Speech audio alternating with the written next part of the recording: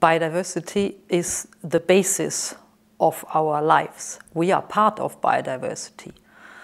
It's critical for our health, it's critical for environmental health, it's a part of our diets, it's the beauty of the landscapes that we look at, and it allows the systems in which we live to be resilient and buffer against challenges and changes, like, for example, climate change. When you speak about zero hunger, we are speaking about sustainable production and healthy diets.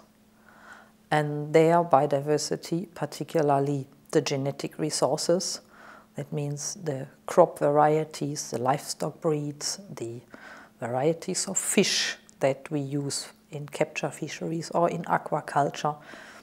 This diversity is the basis of this food security, and that's also the material that we use for selecting better adapted, higher performing species and varieties that we will need for the future, and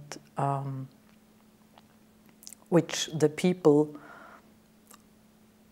at all levels, from the local farmers and indigenous people to the high industrial breeding companies, they all use this biodiversity to improve food systems and to increase and make food production more resilient and more stable.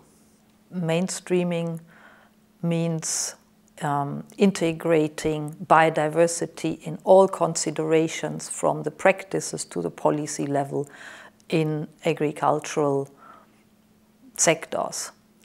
And so far this has not fully happened, because there is still a little bit of old thinking that with more external inputs, pesticides, fertilizers and so on, we can reach our goal of food security.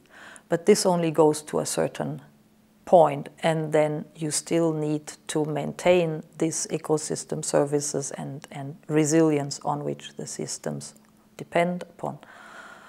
To increase this knowledge and this awareness at all levels and in all stakeholder groups, from the consumers to the private sector, from the NGOs to governments, that is the process of biodiversity mainstreaming that we are aiming at.